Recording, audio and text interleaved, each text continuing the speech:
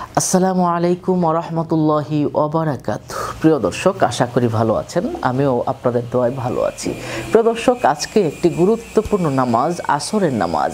আর আল্লাহ পাক রব্বুল আলামিন ওই নামাজের ব্যাপারে এতই গুরুত্ব দিয়েছেন, বলেছেন হাফিজু আলাস সালাওয়াত ওয়াস সালাতিল ওয়ুসতা, তোমরা মধ্যবর্তী বা তথা আসরের নামাজের ব্যাপারে বেশি সতর্ক হয়ে যাও এবং যত্নবান হয়ে যাও, কারণ ওই সময়ে কিয়ামত সংঘটিত হবে। প্রিয় দর্শক, সুতরাং আসরের নামাজে আমরা বেশি কর্মব্যস্ততা থাকি, যার কারণে ওই সময় আমরা আসরের নামাজ হয়তো ঠিকমতো পড়া যায় না বা অনেকে আমলও করতে পারেন না। কিন্তু আল্লাহ পাক রব্বুল আলামিন ওই সময়ের আমল খুব বেশি পছন্দ করেন।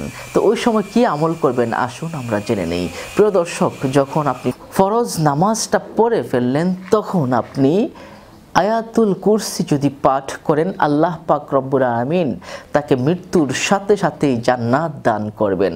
সুবহানাল্লাহ। প্রিয় দর্শক, আয়াতুল কুরসি পাঠ করার আরও অনেক ফজিলত রয়েছে। আপনি হেফাজতে থাকবেন জিন পরি ইনসান থেকে, খারাপ মানুষ থেকে, খারাপ কীট পতঙ্গ থেকে আপনি হেফাজত থাকবেন। সুবহানাল্লাহ। প্রিয় দর্শক,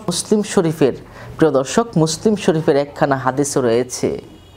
রাসূলুল্লাহ সাল্লাল্লাহু আলাইহি ওয়াসাল্লাম ইরশাদ করেছেন, কারো যদি সমুদ্রের ফেনা পরিমাণ গুনাহ থাকে, সেই গুনাহ ধ্বংস করে দেয়, সেই গুনাহ মিটে যায় এই আমলের দ্বারা। কোন সেই আমল?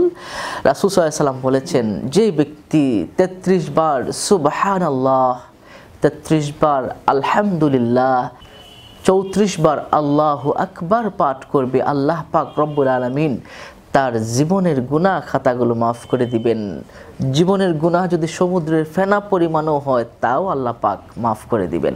সুবহানাল্লাহ। প্রিয় দর্শক, আসরের নামাজের পরে আমাদের বেশিরভাগ আস্তাগফিরুল্লাহ পাঠ করা উচিত।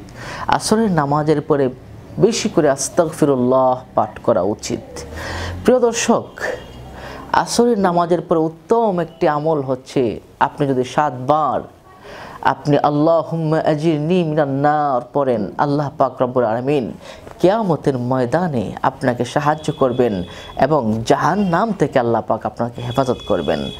প্রিয় দর্শক, মুসলিম শরীফের হাদিসে রয়েছে। তো প্রিয় দর্শক, আমরা আসরের নামাজের পরে এই আমলগুলো করতে পারি। মনে রাখতে হবে, আসরের নামাজের পরে আমরা যেহেতু নামাজ পড়ি না, এই জন্য আমলটা আমাদের বাড়িয়ে দিতে হবে।